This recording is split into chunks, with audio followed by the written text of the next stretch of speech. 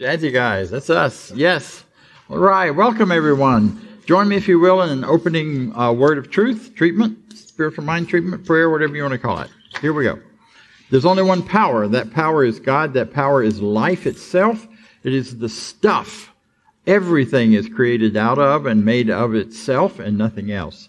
Therefore, all of us, each of us, are expressions of that divine. We're expressions of that one power. So we are good, all good, and nothing but good. Therefore, I am here today to celebrate the life of each of us, to celebrate life itself, and to celebrate being alive in this gorgeous, beautiful day. Knowing that that is what we're about and where we are, I release this now, letting it be the truth, and so it is. So we're changing it up a little bit today. We're glad to have Tom back. Welcome, welcome, welcome. Yes. Yeah? Y'all agree with me? Yeah, okay. I mean, if you don't clap. But we don't want him to get, too much. Anyway, there's if you're here for the first time, then we give you a special warm welcome. And if you're here for the 499th time, we give you a special warm welcome as well. So whoever you are and why ever you're here or whatever your frequency, we're really glad to have you with us. This is a place where you are appreciated, where you're loved, where you're respected for who you are. Because we know each of us are expressions of the divine. Our individuality, our individual expressions of life are what really manifests and demonstrates this one power we talk so much about. It's one power expressed as you, because it can't be anything else but you. And it's rich and it's wonderful, and it's whatever your background, wherever you come from, wherever you're going, whatever's next, you're the special expression of the divine for now and for this experience. So I'm glad you're here. You're welcome, and so it is. So let's join, if you will, in our Declaration of Principle. This is a piece written by Ernest Holmes. So I invite you to stand and read with me. I believe in one God, one absolute power, and first cause to all things. I believe that this power is perfect love, and it creates out of a desire to express love. I believe all thought is creative, and how I choose to think creates my personal experience. I believe in the unity of all life and the immortality of the individual soul forever unfolding. I believe in the eternal goodness, the eternal loving kindness, and the eternal givingness of God to all. Thank you. You may be. So it is. Yes. Now, as you know, every week we have a practitioner that comes forward. A practitioner is someone who is trained in this teaching of the oneness of new thought, of science and mind, and are licensed by our organization to provide service to you and to themselves. They are licensed because they know how to use this treatment, this teaching, for themselves and for other people. And they do that well, and they do that with great benefit to all of us. So each week we have a different person up here, and today it's our not only vice president of the board, but also one of our wonderful practitioners, Lee Huffman. Take it away, Lee. Thank you, Bob. Mm-hmm. I moved out of the way so that I wouldn't be standing in front of things while you were seeing the words up there. But welcome. There's a lot of things going on. Today there's some type of entertainment thing with advertisements this afternoon or this evening. And my kids and I are getting together for that, and they're going to watch people throw the football around too. Oh, yeah. My dad used to say that on the 2nd of February, the groundhog sees his shadow. Then if he sees his shadow, then it's 6 weeks more of winter, which is very important when you live in Indiana. And if he doesn't see his shadow, then it's only a month and a half. And I never understood that statement, but there we are. And then this is also the beginning of the season for peace. And Bob's going to talk about that a little bit more, I think. But I want to talk about, we do a reading, and I want to read something that we all just read together, or just a part of it. Sometimes we read something every Sunday, and it doesn't really set in anymore. So I want to emphasize something here that says, I believe that all thought is creative, and how I choose to think creates my personal experience. You know, this last year has been difficult for me. And some of you have come up to me and said, how come you're not here? And I appreciate that. It made me feel really welcome. Some of you came up to me and asked, why don't you stand up when the practitioners stand up? And it got so difficult last year that I had trouble with those words, believing that I had created the crap that I was in. And, but with help from Bob and my other support practitioner, ministers are practitioners too, which is Paul Gagne, and lots of people here, I realized, you know, it did work that way. For several years, I was thinking a certain way. I was concerned about my health getting worse, and I thought about it getting worse, and I had a heart attack. I was concerned about things going on in my business and letting things go, and sure enough, my business went down. And various other things in my life that I won't go into here, because it would take us till the Super Bowl to get through it all.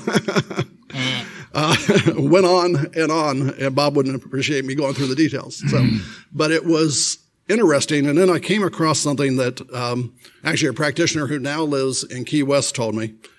And she pointed me to a section on in the Science of Mind textbook about metaphysics and physics. And it ties into the words that we read today. And it says on page 86, our belief is that anything the mind thinks, it can unthink.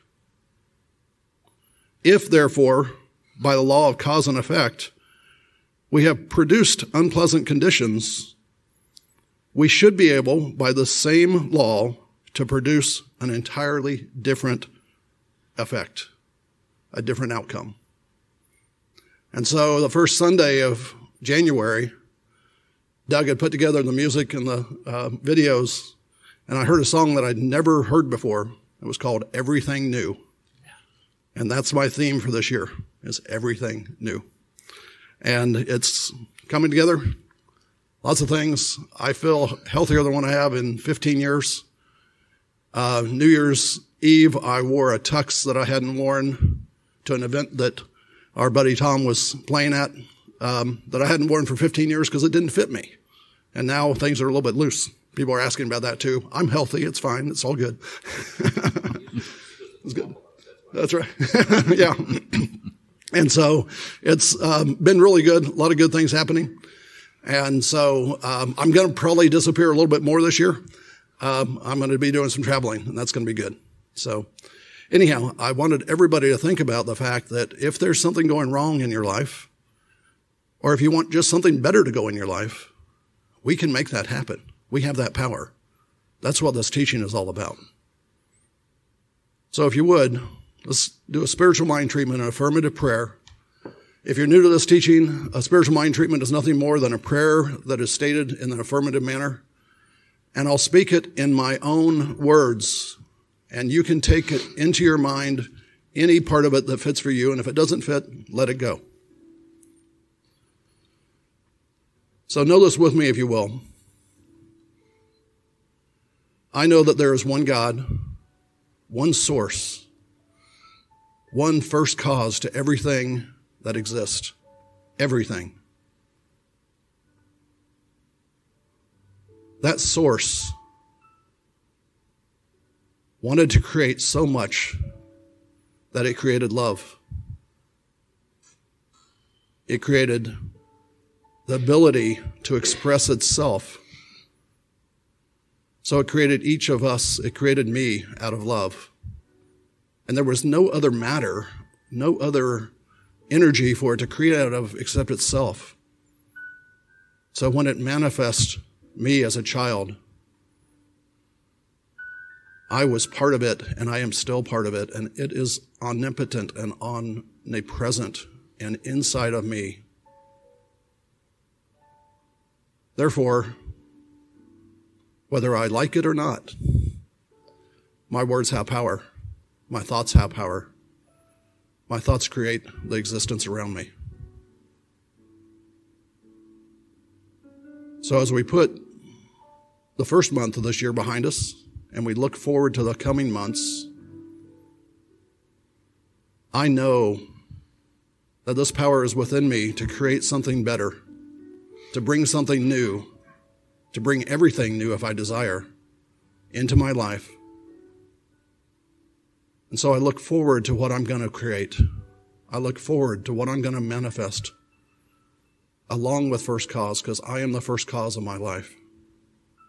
Nothing can get in the way of my creating what I desire and deserve. I know this is true. Every word that I speak, every thought that I think forms the world around me. So I look forward to it. I am happy about what is coming. I am grateful for what I have. And life is so good that I release these words knowing that today is a day that I move forward and that all comes as I desire. And together we say, so it is. So it is.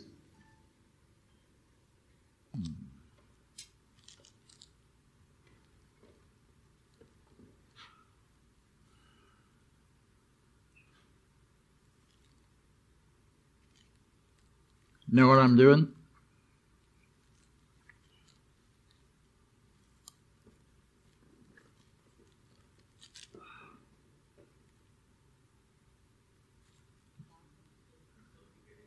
Making love.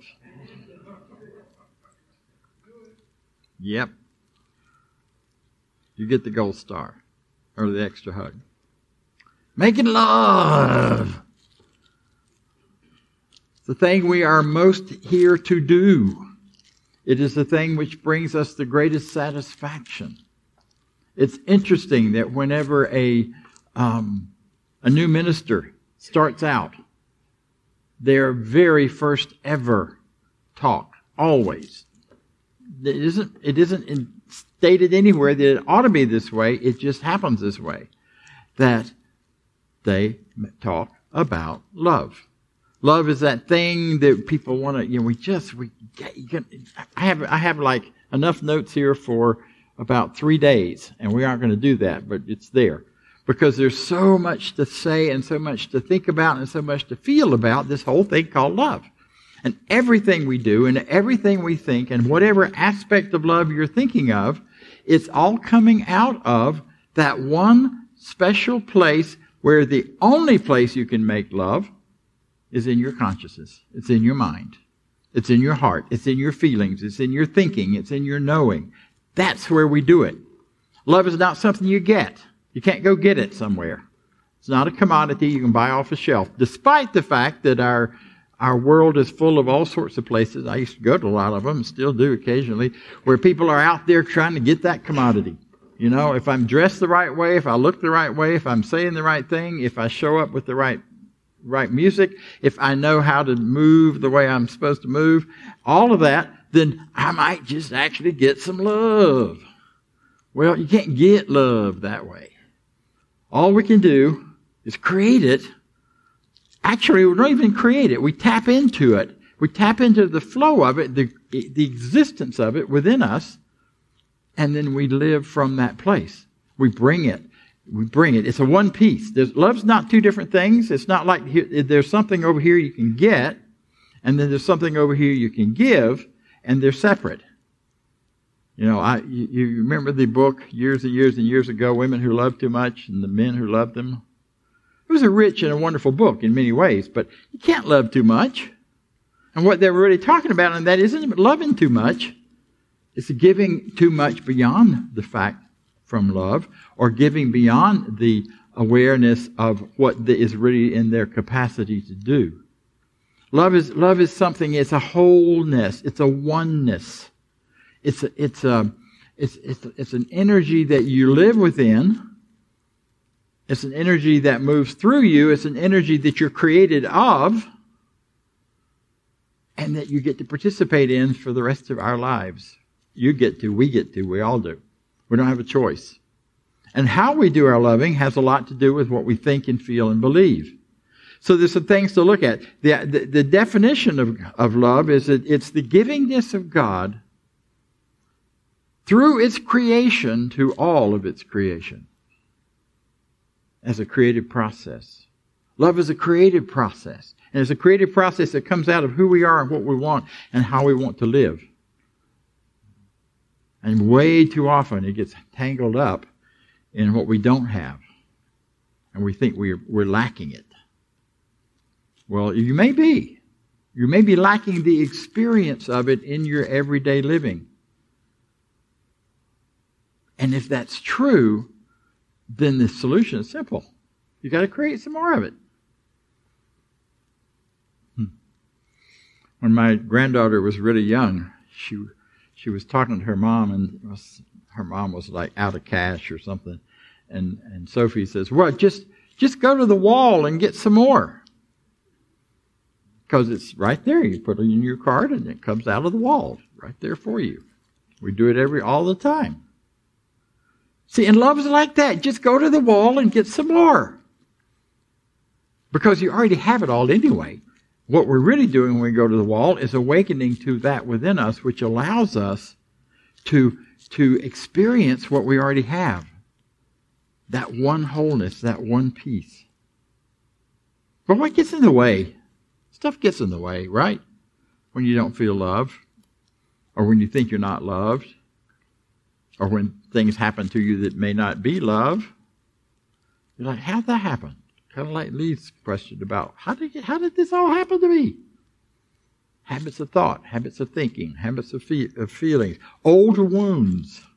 If you've been harmed in some way in your earlier life, then that gets carried into your present life as a belief system. And you may have all sorts of ideas and messages about love from those earlier times. I used to say, I thought crumbs were banquets. If people gave me a little bit of niceness, I thought it was a banquet. Because I didn't expect the fullness. As you see, I'm doing fine with the banquet part. And I'm doing fine with the love part now. But it took a while to get past those beliefs that were embedded in me in childhood about who I wasn't and what I did or did not deserve. Because we have this huge message that we get that says, love is about deserving.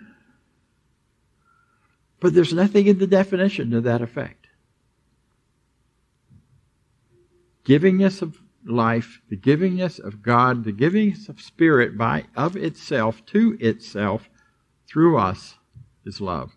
Not because you deserve it, not because you did all the right stuff, none of that, but because you know it and you believe it and you create it in your own consciousness. That's where we create. We create in consciousness. We create in our thoughts and our beliefs. One of the reasons we have trouble with love sometimes is we fail to see who's loving whom.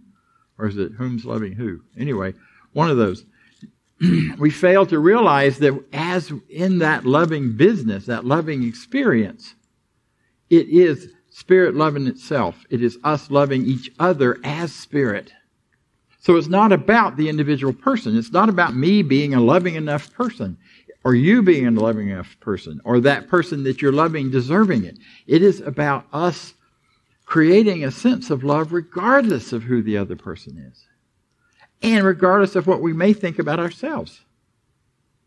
Where we love and we desire the givingness. We want to give of life, the goodness and the joy. Loving someone is about believing in them having their good, regardless. A good according to their idea of it, not your idea of it. That one's hard sometimes. See, we have trouble because we don't always understand the languages of love. There was a great book quite a few years ago now, by Greg Chapman on the languages of love, the 5 languages of love. And in that, he talks about part of the problem in relationships is that we get hung up because we speak and feel a certain language of love individually. It's kind of innate in our personalities and how we're raised and what we think of. And other people have different languages of love, and sometimes you get those together and they kind of don't fit. I went to visit my sister and brother-in-law years ago down in New Orleans, and we were having a great time in the house. We're sharing and being together and talking and spending time, except my brother-in-law was outside working in the yard. And we're all going, what's up with him? Why isn't he here helping, having conversations, sharing with us? We know he loves us, so we love him, but he's out there. My sister said, well, you know, that's him loving us. He's making that yard look absolutely pristine for you, because that's his language of love. His language of love is action. His language of love is gift. My language of love is sitting and sharing and being together and having connection and community. There are 5 actions of love. I'm not going to go into a lot of depth about them, but just kind of notice if this is true about yourself. Because what happens is, if someone else is speaking a different language of love, we may not get it. We were talking last night about languages at our we had our holiday party for the board and the practitioners, and a little late, but it was on the right time for us. And people were talking about Spanish and other languages that they were learning. I'm still working on English. So when people speak Spanish to me, I'm lost. I can get past, I can get the taco and enchilada, and that's about it. I'm still working on other ones. So we find those languages, though, that we just don't understand. And with love and love languages, the same thing can happen. For some people, it's words of affirmations. People need to hear it. They need to hear, wow, thank you for that. You look wonderful today. I really love being with you. Well, they should know, right? We're all adults. You shouldn't have to tell people that. But the language is necessary for them to get it, to feel it, to know it. There's that language of quality time. That's my best language. It almost doesn't matter what we're doing if we're doing it together. Then I feel loved, and I know I'm experiencing and expressing love. But, if that's not your language, why are we wasting time just sitting here doing nothing? So we find that language in between. Another language that's a really rich language for many people is receiving gifts. It's really important to get gifts for some people to feel loved. And if you're one of those people, then the simple little things like somebody bringing you giving you a candy bar. I mean, that's one of the reasons we have refreshments around here. So you receive a gift. You receive a touch. We get to touch each other through that method, through that way, in that language of love. And if that's your language, that's very important to you. If your language is an act or acts of service, like for my brother-in-law, then that matters. And he cannot understand why anybody would not be pleased that he's out there cleaning the yard while we're sitting inside talking. No concept. And if you're in a relationship with someone where your language is perhaps time together and their language is acts of service, it's really important to learn those and to figure out and to talk about it and find ways to communicate it, because love is rich and powerful and wonderful and impactful, but it's even more so when we can communicate it easily and freely to one another. And the last one is touch. Touch is a rich, beautiful language of love for many of us. Just a simple touch on the shoulder. Other people jump when you touch them on the shoulder. It's not your language. Don't touch me. It doesn't feel loving. It feels intrusive. I don't need you touching me. Or whatever it may be, wherever you are. I'm the touch. I'm okay with the touch part, please. That's part of my language. So again, that gets all tangled up in our loving, and we get confused sometimes as to where the language starts and stops and where the actual loving takes place in our consciousness and our creating it. It's not always easy to love. We are beginning this week the season. I changed the name of it. It's the season of nonviolence that the King Center put forward, and people all in religious groups all over the world really honor it, and it goes from Martin Luther King's assassination to Gandhi's assassination. It's a 40 days plus period of time. And what we're invited to do during this time is to spend some time each day practicing nonviolence. And in this case, it's practicing peace. I'm changing the name of it from nonviolence to peace. I can't practice nonviolence, but I can practice peace. Non-anything isn't active. In this teaching, what we know is we build on what is, not what isn't, or what is missing. Nothing is missing about being nonviolent, but there is a great deal of power and positivity in our speaking of peace and knowing peace. And so each day, you've got it in your programs, you have a little suggested activity for that day to continue to focus on peace, to focus on nonviolence.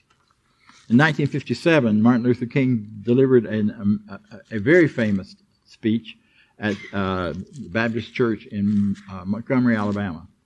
And he said that, he was talking about, well, the title of the talk is Love Your Enemies.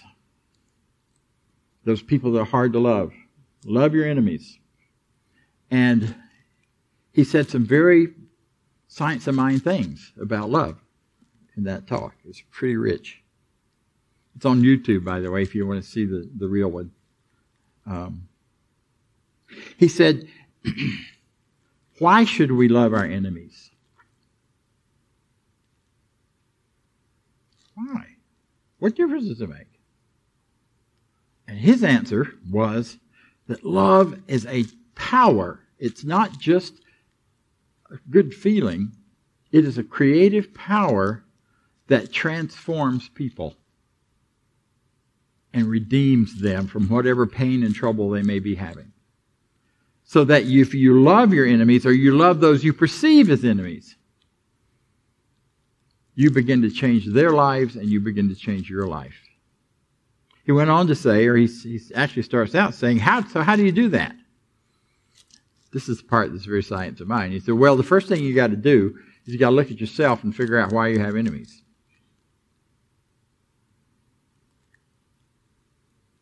That's the uncomfortable part of this teaching for many people. It's the part where we get to be responsible for ourselves first and look at everything happening to us as an expression of who we are in some way, or our distorted thinking, or our mistaken thinking, or whatever. And it may be larger, it may be individual, it may be the culture, it may be big, lots of big places. But his point was, start looking at yourself first. See what you have to learn. You get to learn from who your enemies are and why you even experience them as enemies or think of them as enemies. And then the second thing he said, in however intense that enemy may be in your mind, find something good about them. Get past what's wrong. Now, I'm deliberately doing this today, not just because it's season of nonviolence, but because we've just been through a few days in our country of a whole lot of chaos for a lot of people. Depending on how you see what's going on politically, how you care about the things that are happening. I'm not here to talk about politics, but I'm here to suggest that however you see that, if you're making an enemy out of anybody in the political world, then the call is to love your enemy and see them differently. And the way you do that is to find the good in them. The way you do that is to look at yourself first and then find the good in whoever you see out there as being somebody who's creating something wrong for you. Okay? You can breathe down. I'm going to move on. We're good. I promise. So as we do this, as we find these times, Jesus said it, love your enemy. Why did he say it? Because your enemies teach you about yourself. The people you perceive as creating some problem for you are doing that because there's something in your consciousness that's showing up that's saying, here it is. It's showing up as a mirror out there, and that mirror is that, quote, enemy, end quote. So then we get to look at ourselves and decide, is this something I want or not? Will I keep this or not? Will I continue to live under my own oppression or not? It's a rich, beautiful part of the Christian teaching. It shows up in almost all teachings, but it's definitely that one loudest. See, love is a power for good. We say all the time, there's a power for good in the universe and you can use it. There's a power for good in the universe greater than you are and you can use it. What if that power for good is love? What if the very essence and energy of your loving is the power for good? And it's not some special wacky woo-woo thing. It's just right there in your moment when you see and appreciate and love your neighbor, your kid, your parent, even the ones that are harder to love. Yeah. And you know what? The beautiful thing about love is it is one piece. You can't give it without receiving it. You can't be in one side of it or the other.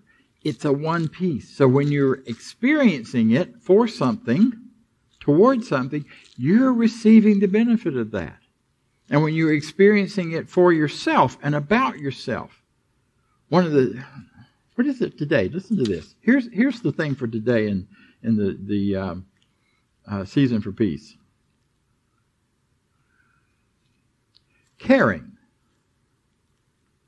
Caring. Real caring is not just what we say, but what we do. Make a list of at least 5 ways you can better care for yourself. And practice at least one of these today. Double dog dare you to try it. Because here's what happens. Here's what we know from systems theory and working, and what I learned really working with folks who are addicted and their families and all the dynamics of that whole process, is that if you want to take the very best possible care of the addicted person or the people in your family that are affected by addiction, the only way to do that is to take the best possible care of yourself and not get lost in the victimhood or the sacrifice or any of that, but to go to the place of self-care and self-love. And it's the hardest thing to teach. It's the hardest part of the system to break. The addict oftentimes will get clean and clear of the addiction, but the family is still so addicted to sacrificing, to giving up, to not taking care of themselves because they've learned to take care of the other person, and they have become caught in that self-flagellation, self-punishment, self-whatever. So the power comes when you can break the pattern by one person in the system saying, I'm going to take care of me first and love me first. Because in doing that, all of a sudden, everybody in the family gets loved. They may not know quite what to do with it, but they get loved. See, it's a one piece. You get to practice self-love, and in practicing self-love, you are loving everybody around you. You are bringing greater love to the planet. You're bringing greater love to everyone that exists. And now, like every period of time, the world needs love. The old song, what the world needs now is slove, sweet slove. Well, it's not. It's just plain old love. It needs it to be recognized because it's not really absent in truth. It's just absent in behavior and experience. So I invite you to join me in making this a season of peace and an opportunity to experience and practice all of the colors of love as we're going to talk about them over the next few weeks. Because you're wonderful. And so am I, and so it is. Thank you.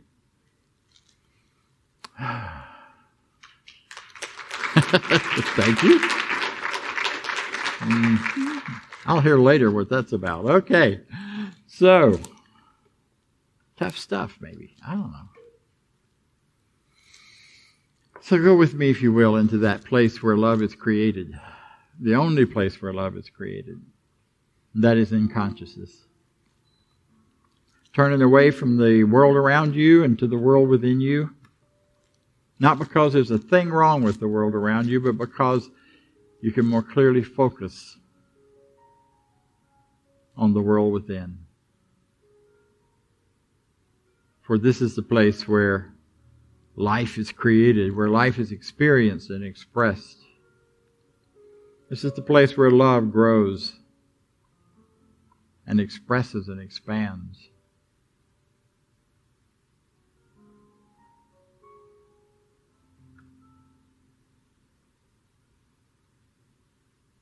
And in this place,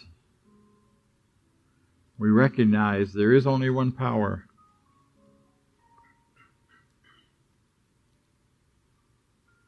It is the power of love. It is the power of life. Another word for God is love. And so we honor and recognize this truth, and we recognize that everything in us is calling us to love more freely, to love more easily.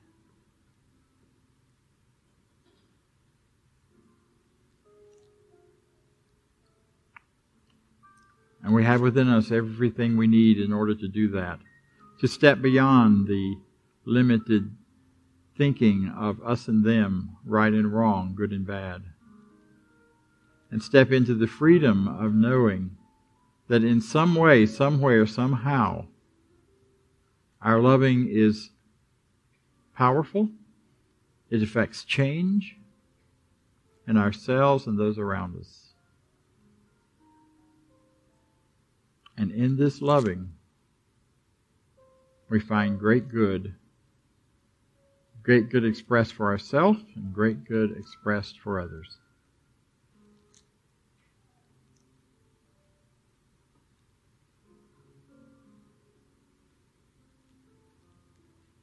And so we allow our minds to wander through the field of gratitude. Gratitude for the things that we are, for the things we have, for the things we've been given by so many people and so many situations. The wonderful, wonderful gifts. And we feel gratitude. And as we do that, we step further into greater joy, greater freedom, greater life. This is the truth of us. We let it be so. And so it is.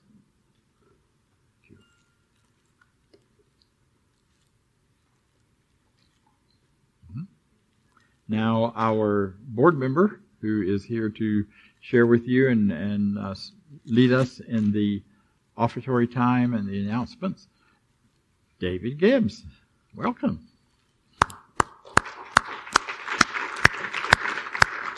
Good morning, everyone.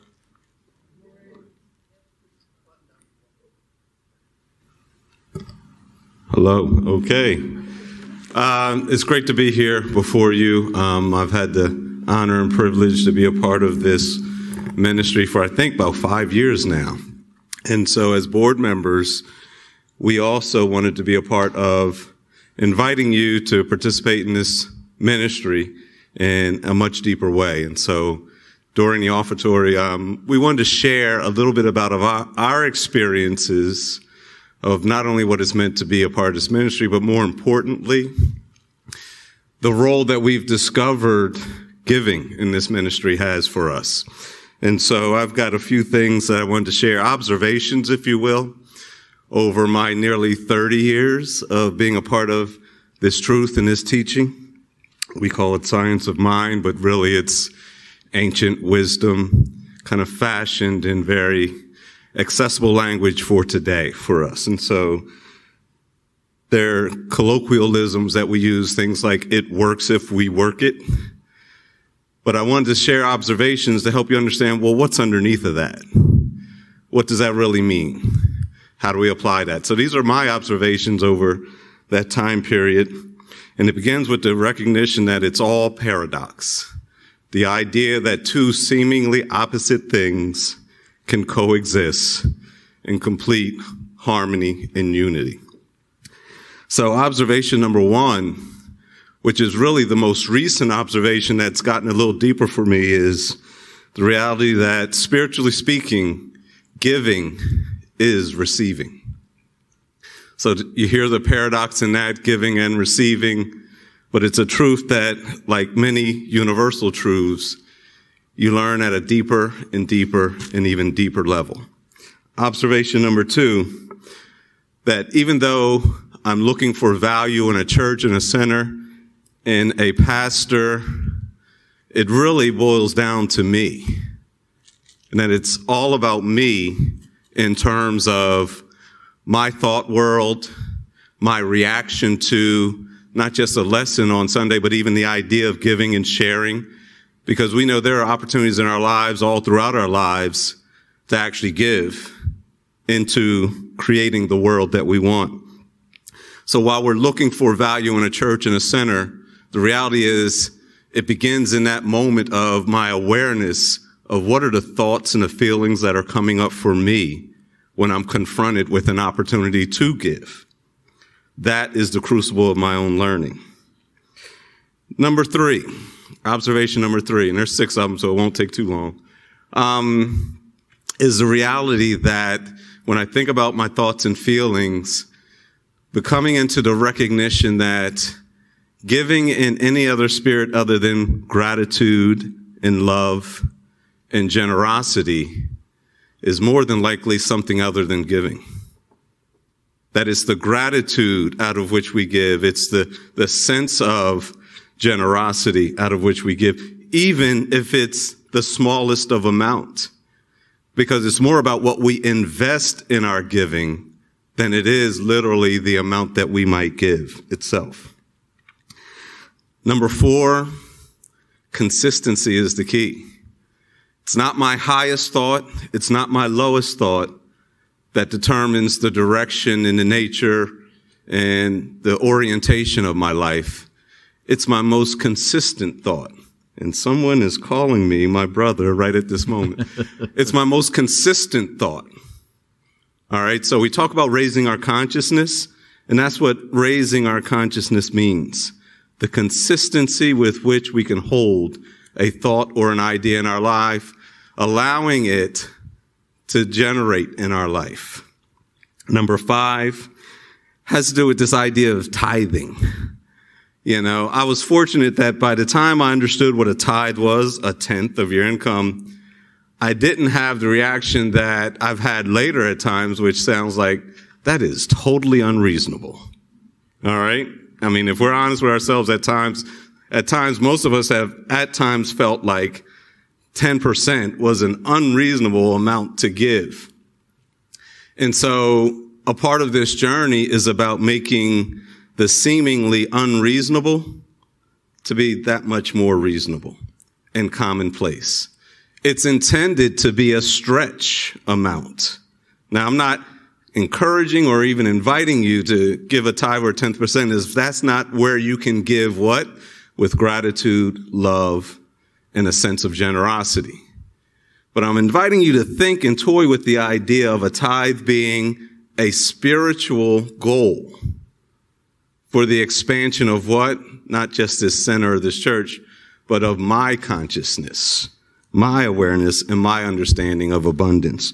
And that brings us to the 6th one and final one, and it has everything to do with this idea of the connection between the head and the heart. You know, a lot of times the heart can lead us places that the head would not reasonably fashion. And likewise, the head can lead us places that the heart is actually not looking or wanting to follow. The idea is, how do we bring that together? How do we strike a balance? So the whole idea of giving is about really recognizing what we're giving from as much as what we're giving to. And so with that, I want to invite you to take this opportunity to take a look at your thoughts and feelings in this moment and to give out of whatever space and place of love, generosity, well-being, and goodness, if you will. So with that, I want to invite you to take your offering and to share And our offering of faith, it says, I live in a universe of abundance. As I freely and joyfully give, I join in the divine flow. And all that I share with life returns to me, multiplied abundantly, and so it is. Thank you.